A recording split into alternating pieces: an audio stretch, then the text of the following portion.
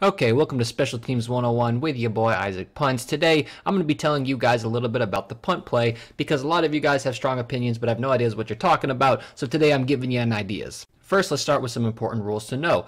Every person on that line can release as soon as the ball is snapped, which is why you'll see it most common with long snappers and gunners, but other people can release too if they feel necessary. The next most important one that has to do with just punting schematics is that if the punter rolls out of the pocket to do an Aussie style punt, he can get hit completely legally and it is no flag. So if you see a guy roll out and he gets slacked even after he punts the ball, that's completely fair. So sometimes teams will try to do that, but that is legal. The first position that we're going to talk about is the gunner position. The gunners are these guys all the way out here on the outside. They have one goal. It's to get off their block and to fly downfield and make a play. A good gunner releases to the side that the ball is going to be on. You should know which way the ball is going to be on because you will discuss it before you walk out on the field. So in this case, Ryan Stonehouse is punting to the left.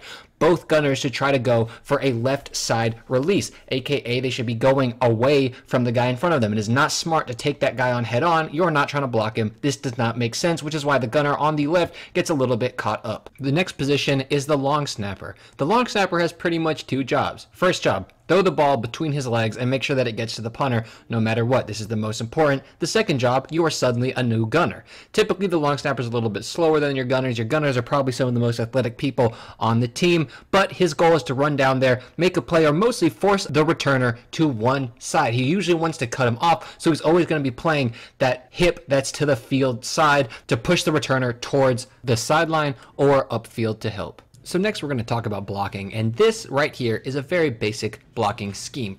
Your kickside guys are going to block everybody to their outside. The backside guys are going to block everybody to their inside, and then your shield is going to have an inside to out mentality, which means they're blocking anybody that comes up the middle and then looking out towards the outside to make sure nobody scrapes through. Just in this little bit, you can see some ways that that did not happen. The first thing I notice is the right side guard picks up the wrong guy, leading to some confusion, and he could have been getting downfield, and he does all of that just to get blown up anyway. The next thing that I notice is this left side guard gets absolutely obliterated, and the shield doesn't pick him up. So if that would have gotten blocked by 91, that is 100% on the shield. You're supposed to read that to the inside, and yes, you're not supposed to lose your one-on-ones like that, but hey, that happens, and as the shield, you got to be there to pick it up. You're the last line of defense. So there you go. That is my little 101. Now you know what everybody's jobs are supposed to... Oh wait, actually I've got one more thing.